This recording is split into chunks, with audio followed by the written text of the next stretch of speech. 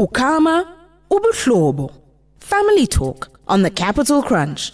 An honest look into the joys, blood, sweat and tears that shape family relations and impact society. You're listening to Ukama Ubuhlobo Family Talk here on the Capital Crunch with me, Penny Pangetti. And as I said, we're joined in the studio by Tafadzwa Mukoyi, who we love to call Coach Taf. And we're asking about that question. Young people, laziness, lack of motivation, what can we do about it? Coach Taf, thank you for joining us in the studio. What an honor. Thank you so much for having me, Penny. It's great to have you here. It's exciting. I love your energy. I feel like we've already got Let me tell you something. This is the only thing that I sell is my energy. You can take everything else from me, but don't take my energy away. And I don't think it's kind of like my signature. My currency is my energy. There you go. And I don't think we'd be able to take it away from you anyway. Like, you'd have to be really powerful to be able to. I'm excited to be on Capitalk. This is really, really, really cool. Yeah, so we're glad to have you. Yeah. So we're talking about, this interesting topic about young people. And the sentiment that people often have about young people is that they're lazy, they're entitled, they're not doing anything to develop their communities, yet at the same time are complaining that things aren't working well. Right. What do you say about that? Well, I think that, one of the things that when I was growing up, I used to keep a little book and I would write quotable quotes. Mm-hmm. And the one thing that I always liked to say was that I'm not lazy, it's just that I like to rest before I work. Right. So, if anybody, in my life, I've learned that if I could get paid for doing nothing, I'll do it. Yeah. And so unless we equip our youth to understand that nothing comes while you're seated there, then we have a problem. So here's my take on this. Right. Number one, we have an awesome responsibility to pass on to the next generation a value system that says we've got to work so that we can produce, and so that when we produce, we can be able to have fruit. When we have fruit, we can then sell that fruit for a profit, and we can save some money. There's a whole list of things that we need to do. Yeah. If we don't set that good example, then we have to do it by being a horrendous warning. Really? Yeah. So kids can see. And I had a meeting once with this guy, and he says, Taff, don't even worry about what is happening in our world. Because a season is going to come where our youth are going to see, and they're going to realize, what, the way my parents did it, my parents' did it, something's going to give. Yeah. And it's unfortunate that if we have to become a horrendous warning, then our children are not equipped to do what they need to do. It means they've got to start from where they didn't even know they needed to start from. Right. So as parents, as society, as a nation, we have to set models. Mm. When we set fantastic, phenomenal models on what they must do, train up a child in the way that they must go, so that when they get older, they will not depart from it. Yeah. Why are we allowing our children to be to spend so much time on these gadgets when we grew up without? Yeah. It's our fault. Right. Why are we not disciplining our children to understand entertainment? I'm cool with people having entertainment, but not having a lifestyle of entertainment. And by the way, this is not a lifestyle of entertainment. Be a presenter. Yeah. You are presenting. Musicians are performing, they are working. Right. But for you to be receiving entertainment all the time and doing nothing about it, then there's a problem. You raise an interesting point about the models that we need to be in raising our children. Right. And I have to ask you the question. We often hear people saying you can only parent in the way that you were parented, right? So what you learned in your home growing up as a child is what you're going to pass on to your children. So can we really blame parents for the struggles that they are in if they never learned how to do it properly themselves?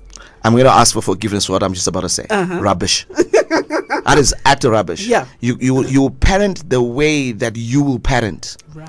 Because the way and I love being in Africa, because you're not parented by your parents only. Right. You're parented by the whole village. People can see. So what we look at the John's way of parenting, you're like, oh my gosh, if only those guys were my parents. So you've already got a particular model and seeing how those people are being parented. You look at your lifestyle and you say, I wish my parents would have done this for me. You look at Sarah's example, and then we've got multiple models. And so we choose out of that and say, this is how I'm going to parent.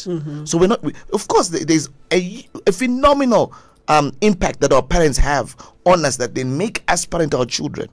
But we know how to parent. We know what we expect from our children. Surely in this day and age, we've seen how sport, for example, is making people do very well.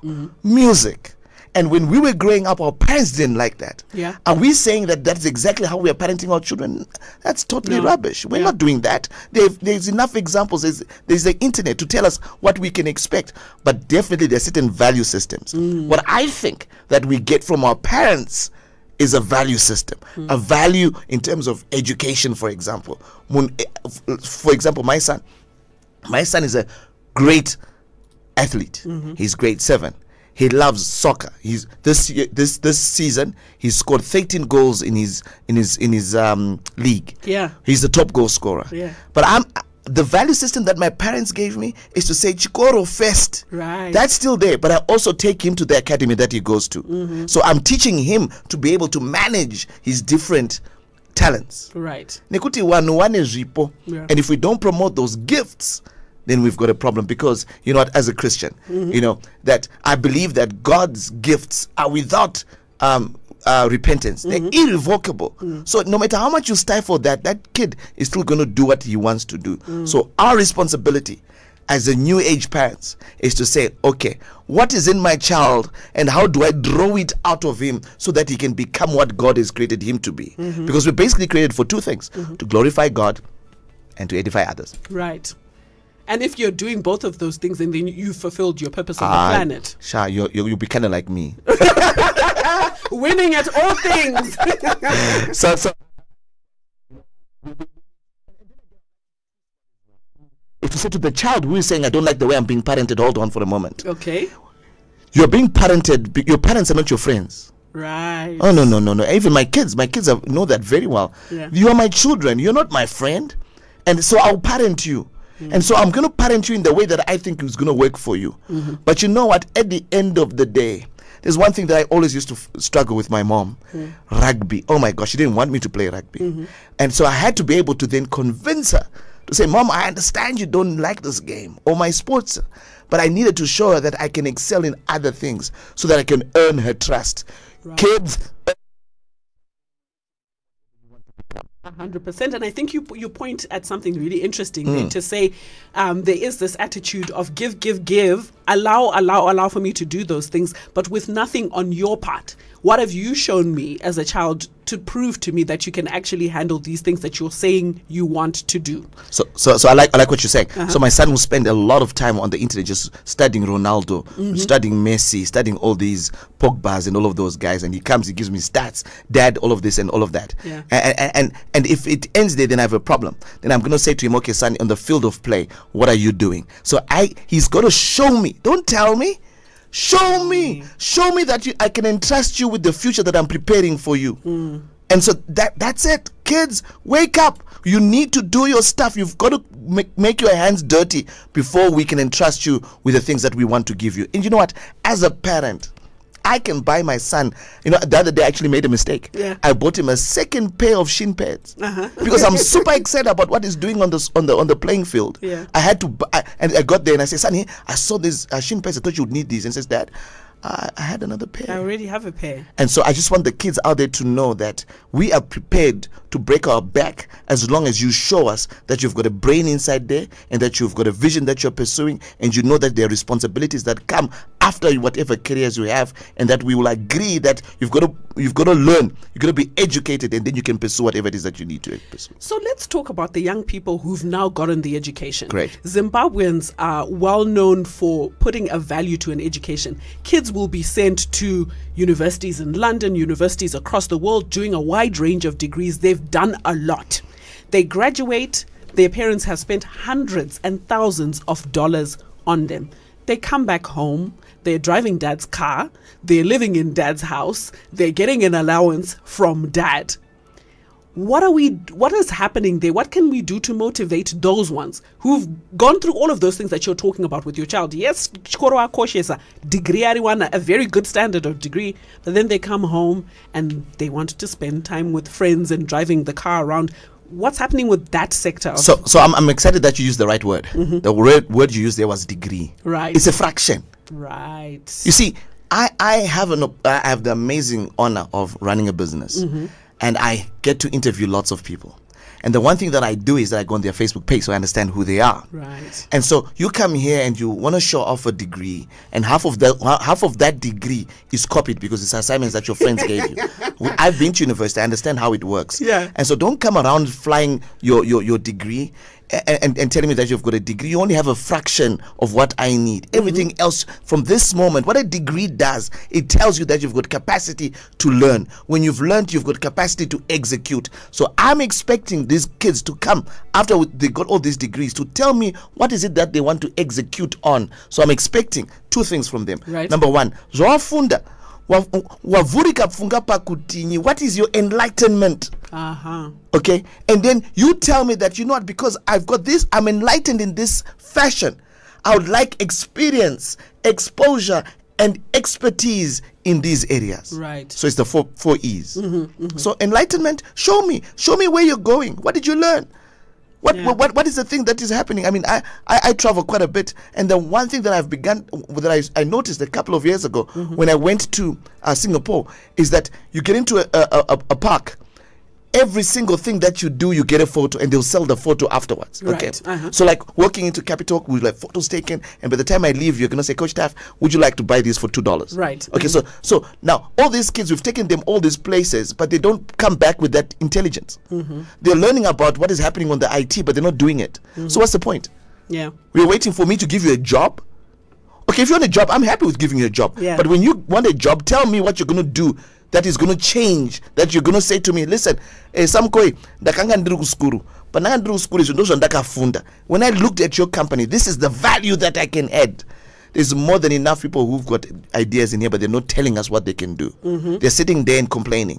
I'm tired of listening to people who want to complain. There's too much opportunity in this world. So people are weighing in on this discussion, Coach Taff, and someone is saying, Tafadzwa, what about a kid who always wants cash without playing her part? So this is probably someone who's gotten that education. In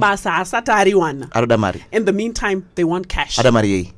So my response to that person, my response to that person is, why are you continuing giving them cash? Yeah. Because at the end of the day, what they need is shelter, which is a roof over their head, and they want food, which is what you're giving them. Right. And you probably have got internet, so they must be applying for jobs, or they must be coming up with suggestions. I mean, for crying out loud, if you're at least giving them internet, they can be running a social media campaign for Coach Taff. Right. There's a job for somebody else. Yeah. Don't give them money. Because they teach them how to earn money. Because if you continue giving them money, then what's the point for working? Because what on their income? You are their income. And you know, that's interesting. You know, it's interesting what you've just said. I've heard kind of young people saying, there's jobs out there, whatever, but if I'm going to earn $200, why should I wake up and go? Because my dad gives me that in pocket money.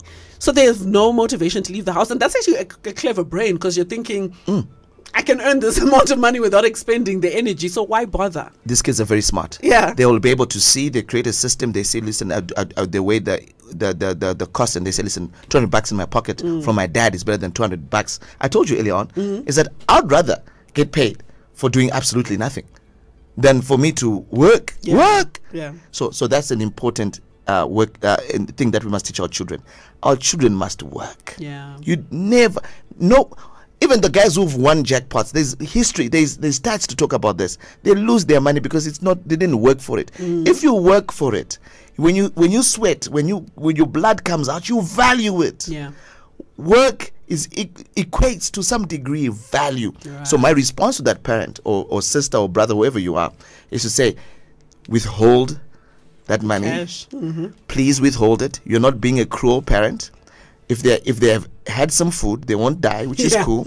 If they're sleeping under your roof, which is also cool, they'll figure out that one day they've got to earn their money. Right. And the important thing is they have to start from somewhere. Give them that opportunity to start from somewhere. Right. And that $200 will soon put one more zero, will be 2,000, another zero, 20 grand, give them that opportunity. Right. So one more question, Right. Coach Taff, before we let you go. Lorraine in Greendale says, I've been trying to get a job for my daughter for a long time. We paid thousands for her education outside of the country, and her father and I have really been struggling to get her motivated to do something with her life. Every time we speak to her, she says it's pointless to try to find a job here. Then she does nothing after that. What do I do? First of all, don't get her a job. Why are you getting her a job? Right. She must get herself a job, because at the end of the day, she's going to come back and say, you know what, baba, and I'm doing it for them. Tell her to get a job. She must tell you what she wants. What's the point of doing it here? Great. Tell her to go and do it where she thinks she can do it. Right. Let her, give her the freedom to fail. Let her explore. If she wants to go back to the UK or the US, let her do it. Facilitate that. But set boundaries and say, listen, this is what we're going to do. There's one thing I'd like to say quickly, and our time is running out.